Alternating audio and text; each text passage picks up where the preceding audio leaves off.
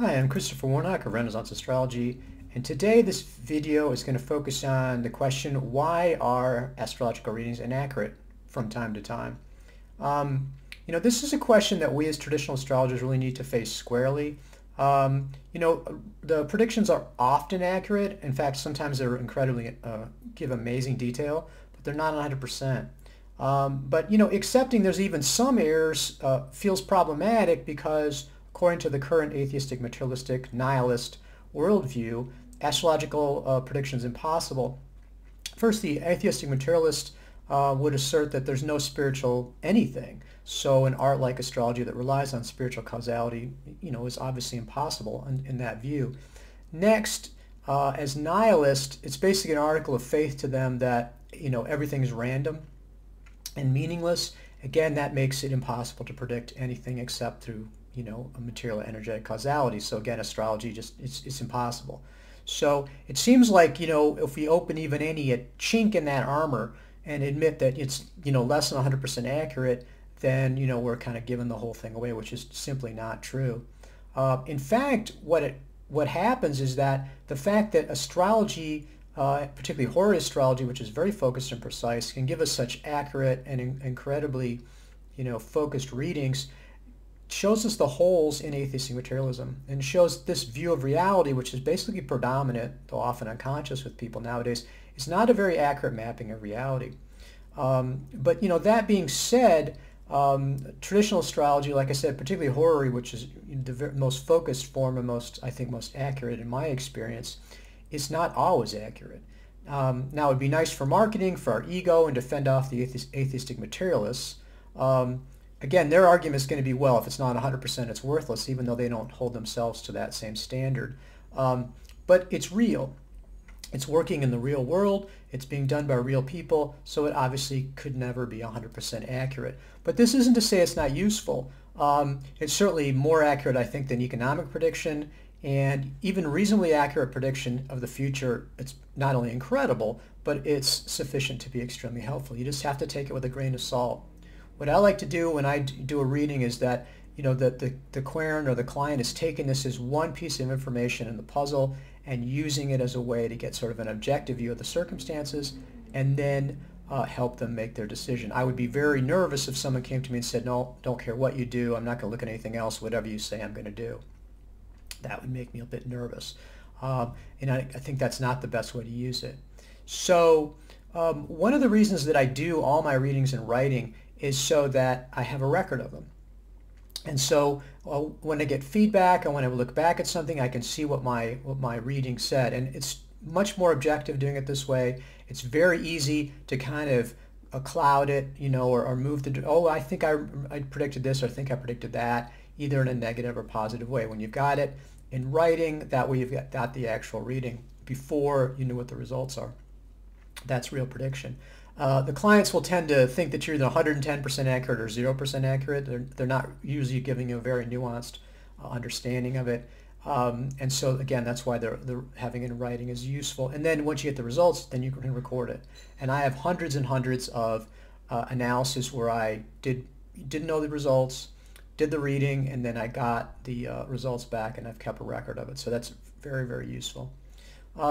So when we proceed to the question of why is a chart inaccurate, if you look at it and the reading's inaccurate, then often, really the astrologer is the weak link. The astrologer read the chart wrong. I mean, this is a little bit of a harsh way to put it, though, because charts generally have multiple plausible readings.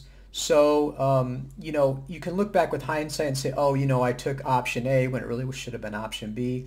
I mean, that's why it's not unusual for me to hedge, to say, well, I think this is likely, but it's also not impossible that this happens. But definitely what you might call pilot error accounts for a good deal of inaccuracy. Now, another possibility for error would seem to be free will. I mean, because the idea is, well, the chart is fated, but the free will can come in and maybe you could choose to do something or go against fate. Certainly, moderns really want to believe in free will. And now we could reasonably question how much free choice we really exercise, how much free will really exists when generally we're just following our desires, our passions, our conditioning, memes, duress, that sort of thing. But traditional astrology recognizes that both fate and free will are operating simultaneously, even if free will is really more of a potential at times than something that's really in play. Now, normally when a querent asks a horary, it's because they don't have an easy way to exert their will. They're thwarted, or they're really unsure of the outcome. They're not sure how to exercise it. So these are really fated circumstances. A question like, should I cross the street, is really not a very good horary question because it's too easy and it's too much under the control of the querent.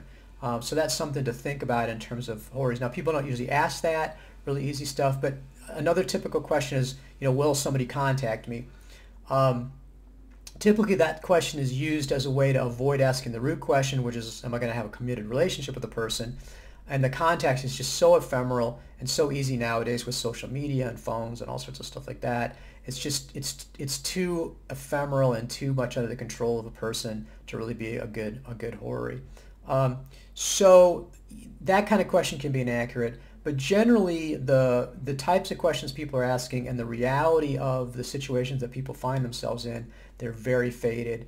And in any case, the free will is something that's taken into consideration in the chart that's showing up there as well. So really there's a certain amount of that, but really that's not, well, it seems like an obvious answer to, explanation to a modern person that's really hipped on free will.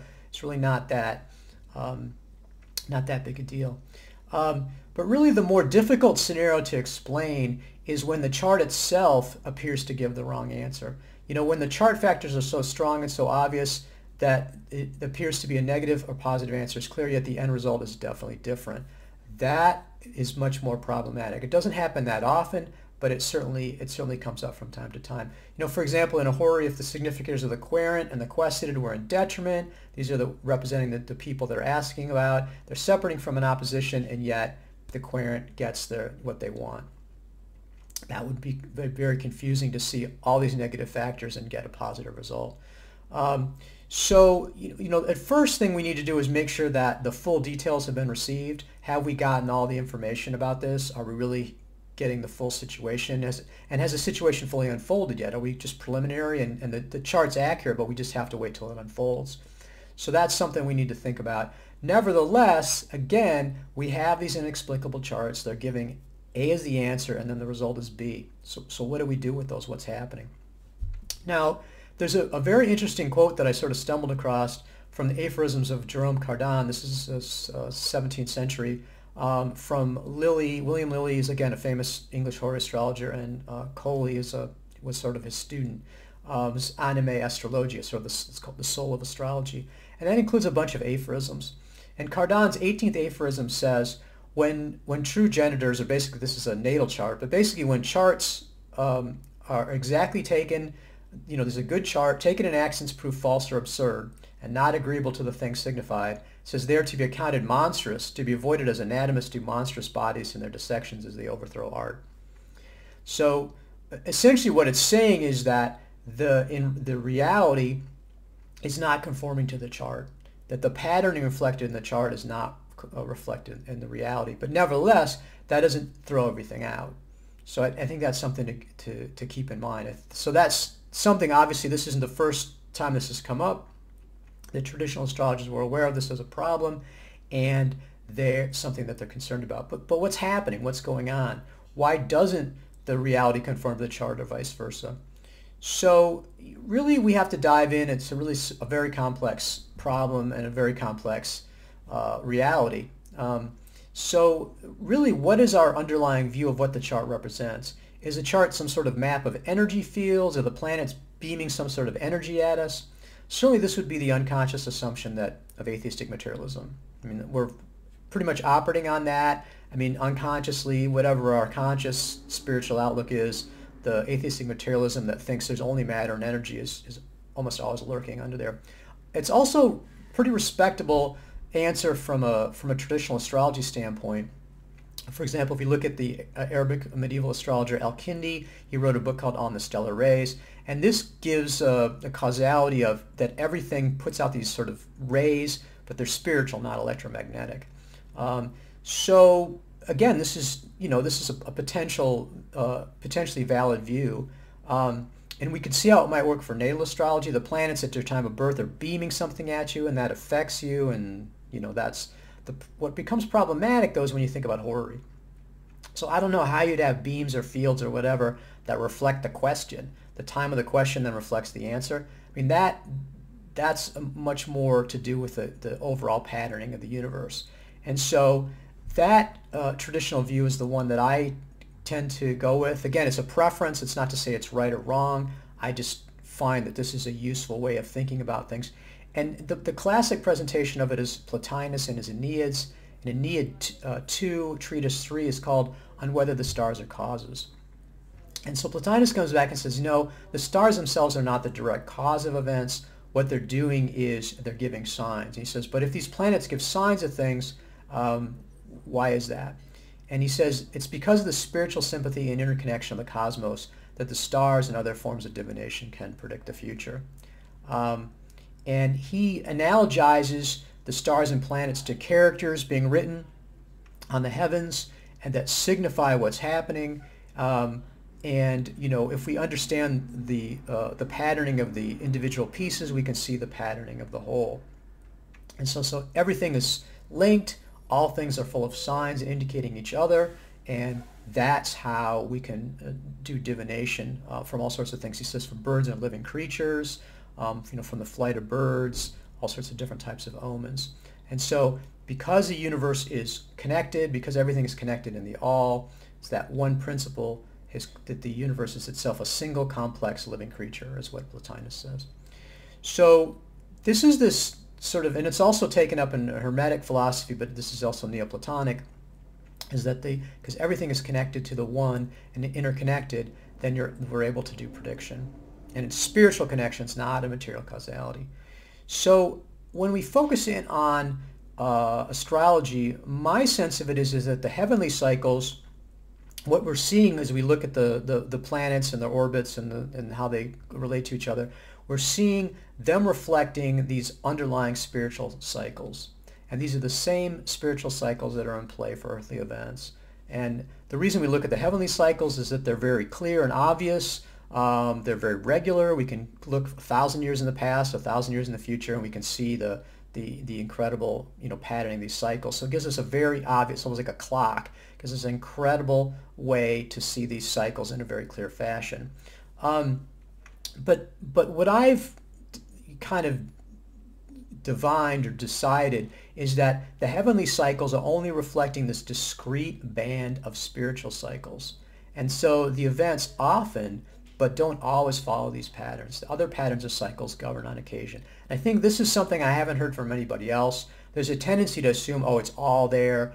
Everything is predicted. Nothing falls outside the heavenly cycles. And I think that's not correct. I think it's sort of like almost like electromagnetic band. It's like, well, one wavelength or one series of wavelengths. Like we're only seeing the red and orange, and we're not seeing the purple, and we're not seeing into the ultraviolet band. So we can think about this. One way to get insight is to come from another direction, which is just to consider the different interlocking cycles of fate. I mean, when you do an election, this is choosing a time, date, and place that's most auspicious to do something. Well, the thing about that is, and that's going to depend also on your birth chart. It's going to depend on the fate of your family, your neighborhood, your province or state, your country, the economy, the world.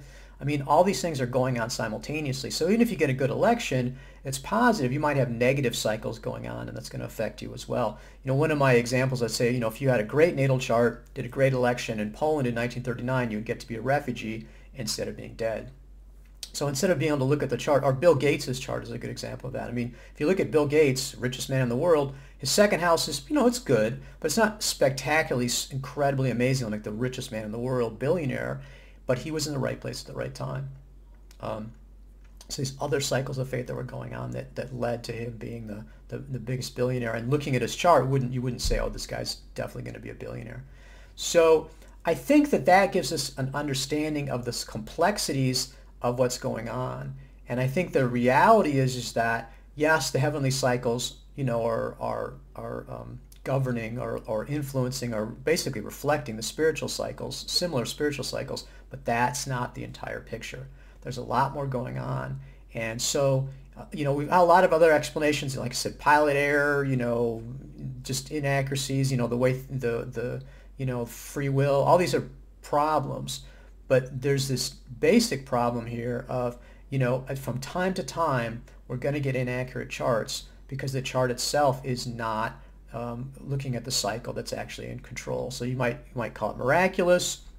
Might just say that there's cycles that are going on that we're not aware of. I mean, there's bigger cycles, celestial cycles, that aren't necessarily going to be reflected in the chart. For example, there's a cycle that controls, basically glaciations, because it depends on how the orbit of the Earth and the sun and everything, but that's like a 100,000-year cycle. And that's not something we're going to be able to see on the chart yet. Never said if it's glaciated, if you got an ice age, obviously that's going to come into play. So again, I think it's something we need to face, is that we're not 100%.